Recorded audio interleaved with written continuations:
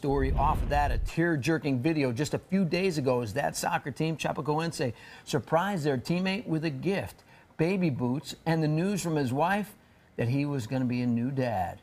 The joy and elation showed right here by Taguinho. His wife Graciela sent him that note, and the baby boots, and the whole team joined in with him in that joy and sharing it, making him more emotional. He was one of the 71 killed, just 22 years old. Just before the plane crash, teammates of his made this video saying they were arriving in Colombia for the big game. Rapidinho, estamos chegando, Colômbia. Estamos chegando, é vídeo, rapaz.